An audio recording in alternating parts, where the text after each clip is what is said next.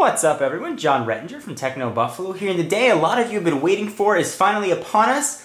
iOS 4.0, previously called iPhone OS 4, is here. So I want to give you a walkthrough and reintroduce you to some of the cool new features you're going to be getting on your iPhone 3GS, iPhone 3G, iPod Touch, although on some of those models you're not going to get all of these features. Let's go ahead and get started, and one of the ones that for whatever silly reason I was the most excited about is backgrounds. You can see I've got a new background. Gone is the old static black. You can now set any image you want as your wallpaper. You can either pick different ones for your unlock screen and your background, or use the same for both. Kind of fun.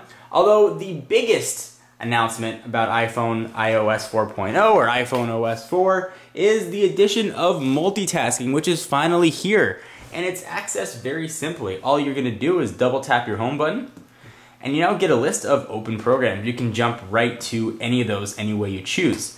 Now, Apple and Steve Jobs said they want to eliminate the task manager. Although you are going to have to close programs, you can keep as many open as you like. There really isn't a set limit, but you are going to notice a severe battery drain. So if you want to close a program, you hold it down, it's going to do its little jiggly dance, and you get that familiar sort of red little dash. You can go ahead and close whatever you would like.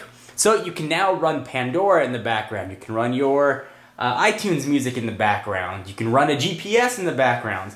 And speaking of music, if you are running music, and if you go all the way to the left, you're going to get a cool little widget here, which is going to let you control your music and also set your rotation lock. On the iPad, for example, you can set it so it won't auto-rotate. You can do that here as well. Go ahead and click it, and it's going to turn off the accelerometer. Tap it again, it's going to turn it back on.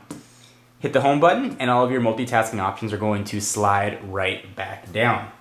The next sort of nice addition we have is something called folders, which lets you stack and organize applications by like or whatever you would like to do with them. You can set it by games or utilities, and all you're going to do is just take an icon and give it its little jiggly dance, and you're going to drag it right over another icon. And it's going to create a folder. It's going to automatically name it for you, but you can name it whatever you like. So with things Bloomberg, my stock management program is a game, but you can go ahead and name it whatever you like. Go ahead and close out of it.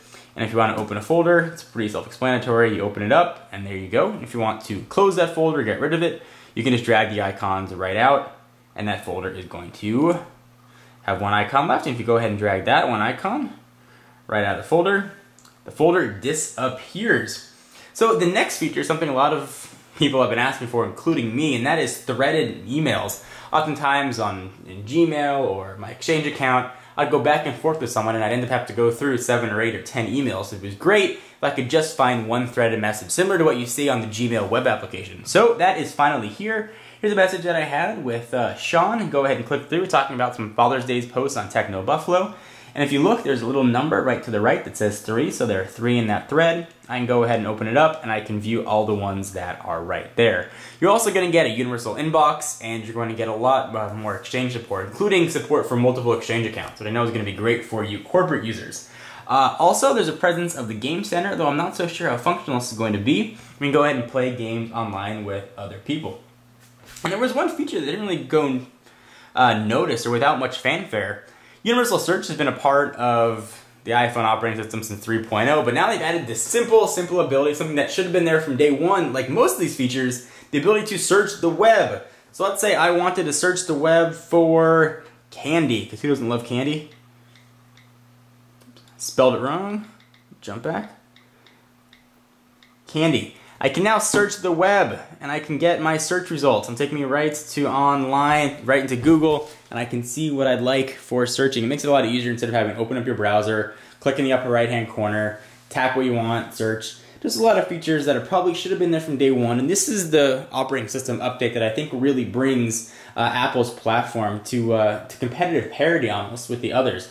Certainly Android and Palm WebOS have had multitasking and done it very well, and offered a lot of these features that should have been there. No reason that changing the background should have been a feature we had to wait for operating systems to get, but so it is with Apple, and those things are finally here. So you guys downloading iOS 4.0, are you happy with it? Do you like it? Are you not happy with it? Are you annoyed with it? Is it working well for you? I want to hear from you, so leave your comments down below.